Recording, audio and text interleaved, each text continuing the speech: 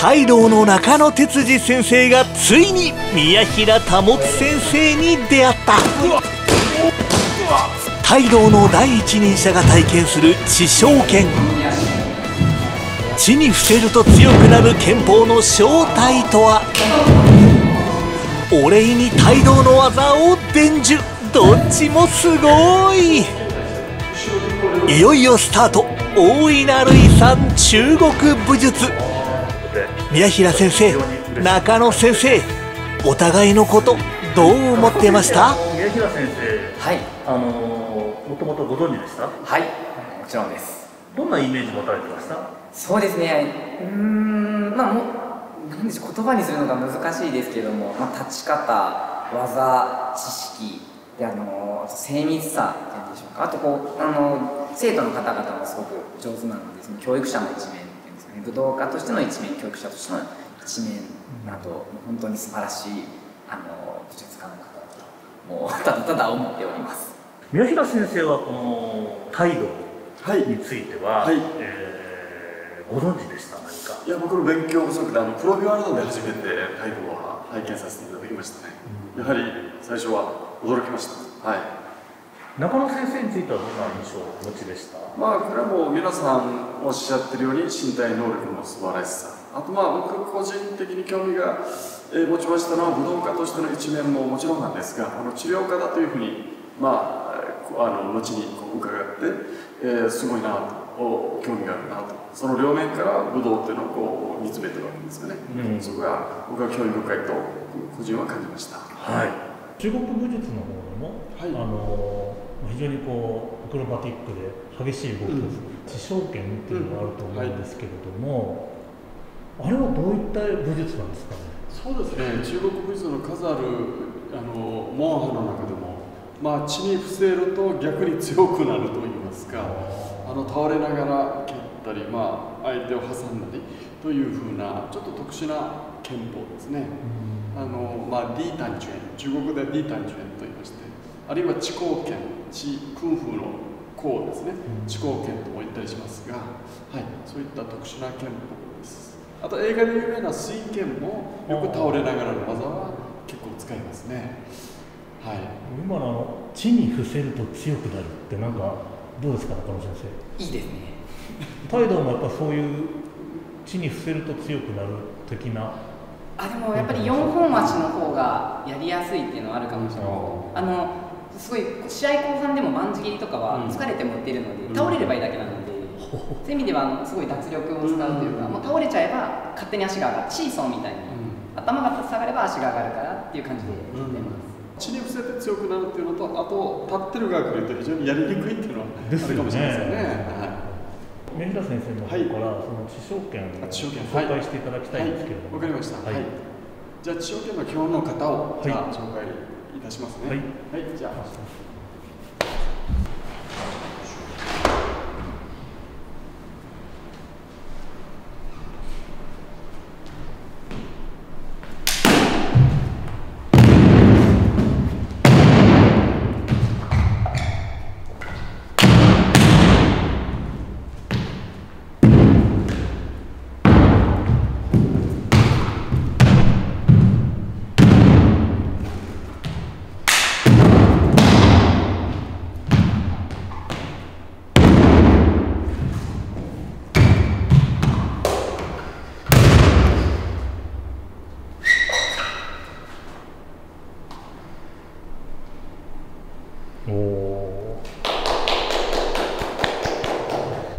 中野先生、ご覧になっていかがでした？どんな印象を持たれました？いや、もう激しいなっていうのと、ああいった背中から受け身を取るっていうのは実はすごく難しいので、言ってみればひっくり返されて頭からぶつかるっていうのは誰しもが危ないと思うんですけども、状況で大丈夫になるような訓練がたくさん入っていたりだとか、言ってみれば態度もなんですけども、死に体になってるようなところで実は死に体ではないっていう虚実をすごく表現されていたのかなと思います。すごい、あとまた地昇剣をされることによって普段磨けないようなところまで磨ききれるっていうようないろんな要素があると感じました。地昇剣の中のいわゆるそのまあ、アクロバティックなところ以外のいわゆるその攻撃的な、動きとかでなんか特徴的なところってありますか？そうですね、地面に伏した状態から、いきなり顔を狙って打つとか、ちょっとそれを見せていただいて、中野先生もそれをちょっとやってみるとはどうですかね。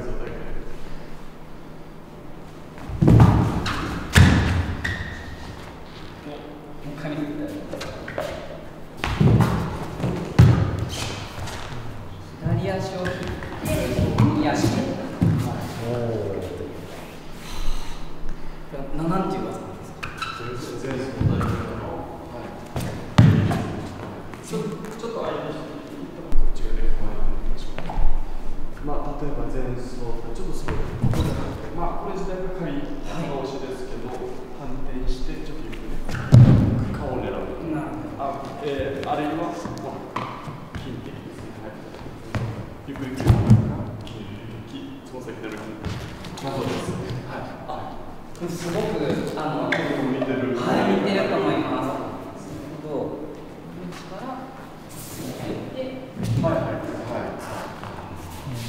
自然に中野先生がさっきされてたような。はい。確かに相手やって。トラックの先生。はい。まず、足払いが来て、という形です。で、前走体自体が肩がちょっと前走体の肩できてる。前走体、マッチすごい大きくなる。あれかい。はい。足払い。一方でじゃあ高層体。はい、じゃあ、はい、これは後ろでの足払いです。態度でなかなかやらない動きですね。じゃあ前走体一緒で。はい、まず低いの。はい。両手自分でついてくるんですけど、ちょっとじゃあはい、両手をつけながらこういう。最終的には前でしてはい。すごい低い姿勢です。そうですね。はい。前でストップしますね。OK ですよね。後ろもされてました。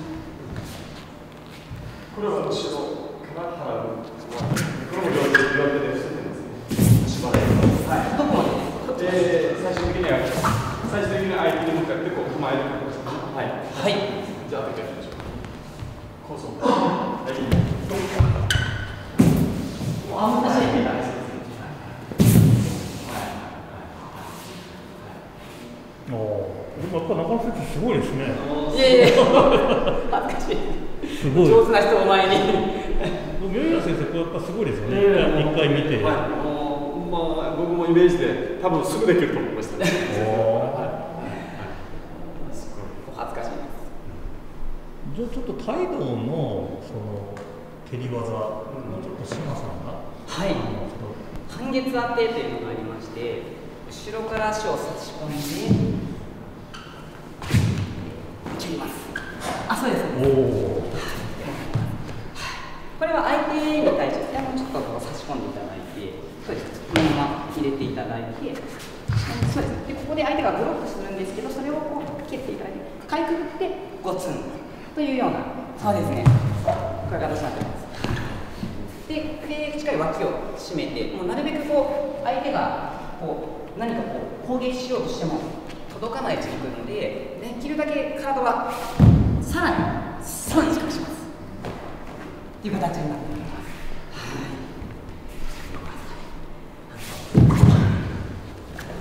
そうです。あ、素晴らしい。すごいです。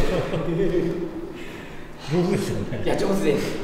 こういう兄弟いそうだなと思います。こう足絡みっていうのも同じ系統でありまして、実際これは相手の足をこう絡み倒す技なんですけど、これがですね、円分になりますと、こう左足を差し込んで持って形になりますね。さっきと同じ流れになるんですけど、左足を差し込んでいただいて、その右足で振り回して、そうです、そうです。で、立ってください。そうです。これを顔に転させて、反対側に。そのまま相手を通して反対側に。そうです。あ、そうです。素晴らしい。しがらみからそのまま使ってくださいっていうような感じ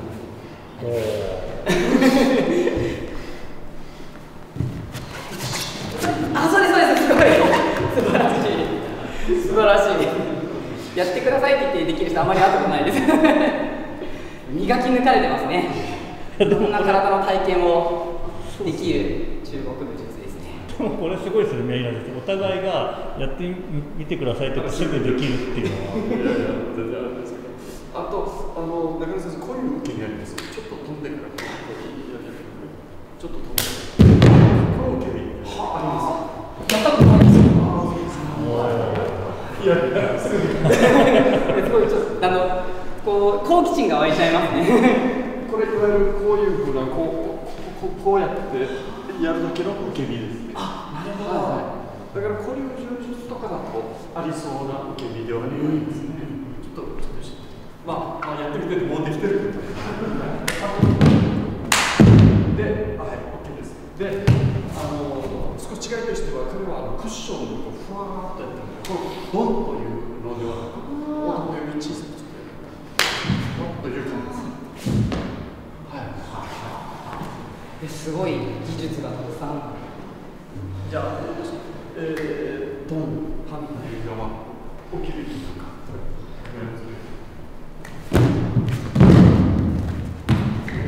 おお、すごい。くるっと。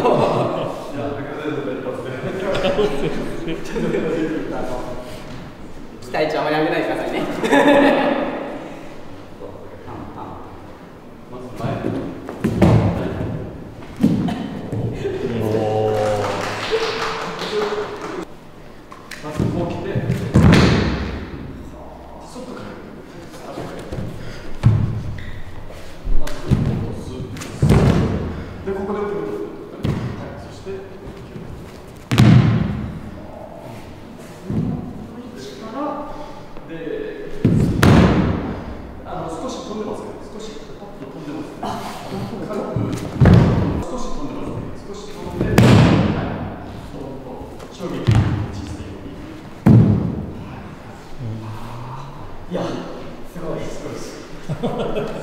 このお互い教えるプロセスをすっ飛ばしてできちゃうっていうのが面白いですね。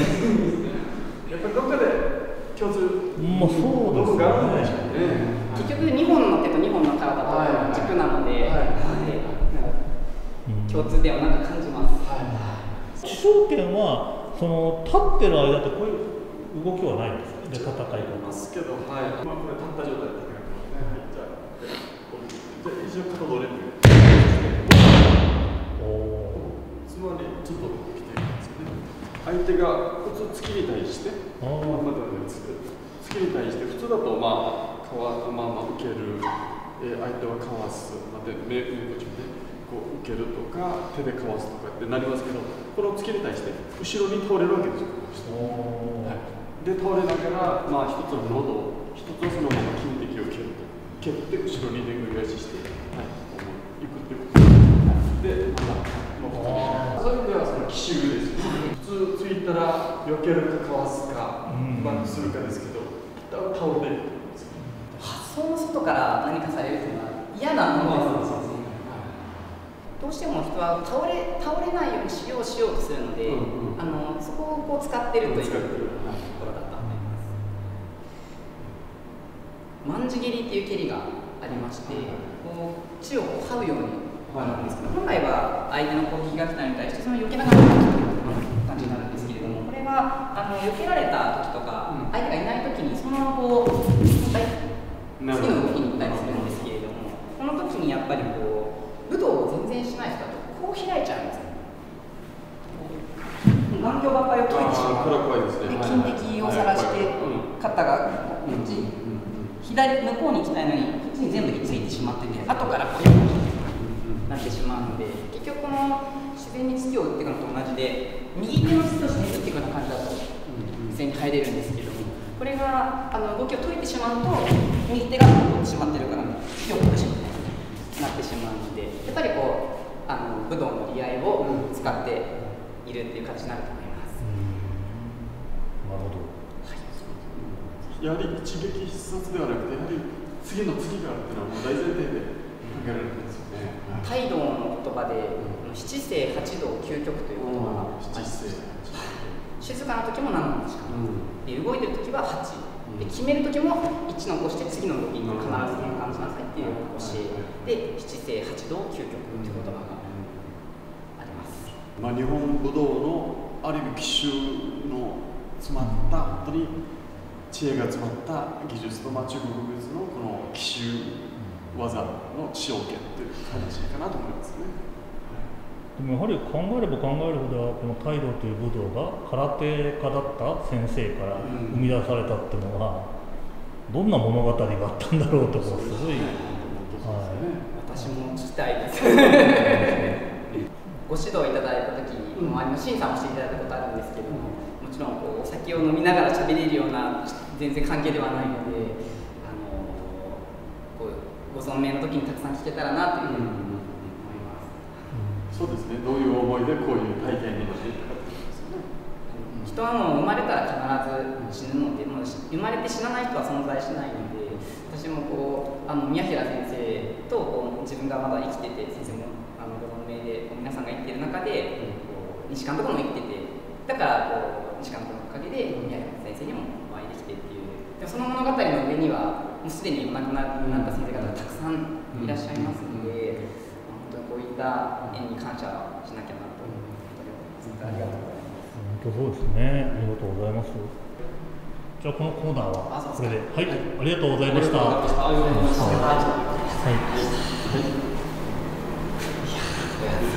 自食もすぐできる。中国武術家宮平保。一見ミステリアスにも思える宮平の技術、それは遠い昔から幾多の武術家たちに受け継がれてきた大いなる遺産。なぜ一瞬で相手が崩れ落ちるのか、どうしてあれほど危険なのか、そこにはどんな原理があるのか。タイ道の指導者であり柔道整復師でもある中野哲司が人体という観点から迫る。沖縄剛柔流空手の継承者八木昭人は伝統空手の立場から検証する。そして宮平自身が八極拳の基本を公開する。あなたにもできる八極拳。ここにくぼみが出てる。この地点で崩してます。この点で関節や急所で相手を崩す陳那の奥深き世界。宮平保の技術にあらゆる角度から迫る大いなる遺産中国武術。この大いなる遺産中国武術は2枚組の DVD とスペシャルファンブック愛蔵版がセットになっています。そして予約特典はクリアファイル。どんなクリアファイルかって、それはこちらをどうぞ。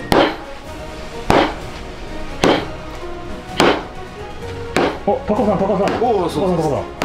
届き物がお届け物です。東映ビデオから中を見てください。何でしょうか。関連中の高さんに届いたものとは。おっと、八木昭人先生、中野哲司先生、そして宮平保先生だ。見てうわこれ